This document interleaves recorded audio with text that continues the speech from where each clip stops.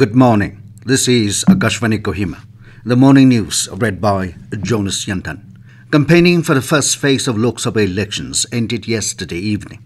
Voting in this phase will be held in 102 constituencies spread over 17 states and 4 union territories on Friday. All parliamentary constituencies of Arunachal Pradesh, Meghalaya, Mizoram, Nagaland, Sikkim, Andaman and Nicobar Islands, Lakshadweep, Puducherry, Uttarakhand and Tamil Nadu will go to polls in this phase. Voting will also take place for 12 seats of Rajasthan, 8 seats of Uttar Pradesh, 6 seats of Madhya Pradesh, 5 seats each in Assam and Maharashtra, 4 seats of Bihar, 3 seats of West Bengal, 2 seats in Manipur, and 1 seat each in Chhattisgarh, Tripura, and Jammu and Kashmir. 1,625 candidates are in the fray for the first phase of the Lok Sabha polls. In Nagaland, 3 candidates are in the fray for the state's lone Lok Sabha seat. The Nationalist Democratic Progressive Party, NDPP, has reiterated its appeal to all the electorates of Nagaland to participate in the exercise of the universal adult franchise on April 19. The NDPP also appealed for peace and tranquility so that voting can take place in a safe and smooth manner in each and every polling station across the state.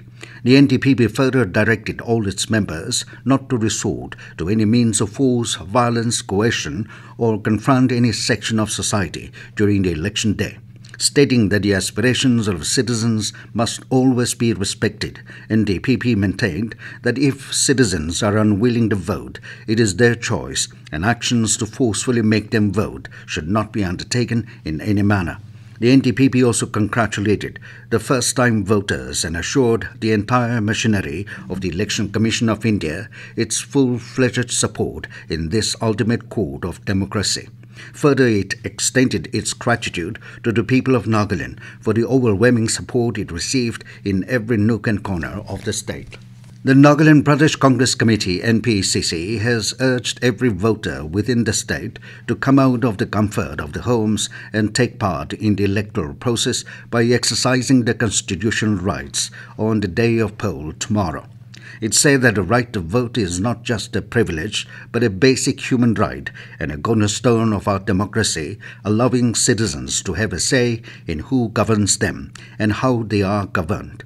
The NPCC also added that it has always upheld the sovereignty of the Constitution of India and has always encouraged every citizen to uphold the democratic principles and values that emanates from the Constitution. The NPCC further reiterated and appealed to every eligible voter in the state to exercise their constitutional right on the day of the poll and make a difference by voting for a leader of their choice for a better future. Eastern Nagaland People's Organization (ENPO) has made a sincere appeal to the 20 legislators from Eastern Nagaland to honor the decision by remaining indoors on the polling day and abstain voting in order to prevent any untoward incidents. In a letter to the 20 legislators of the Eastern Nagaland, ENPO expressed a firm belief that the elected members would choose to remain indoors and honor the decision of the citizens of Eastern Nagaland to abstain from voting for prevention of any untoward incidents. However, they cautioned that there could be a public commotion if the elected members decided to go and cast their votes. The organization also said the decision should not be taken lightly as it represents the collective voice of their community, echoing the shared grievances and concerns regarding the neglect and disregard shown towards the region's welfare and aspirations by the successive governments.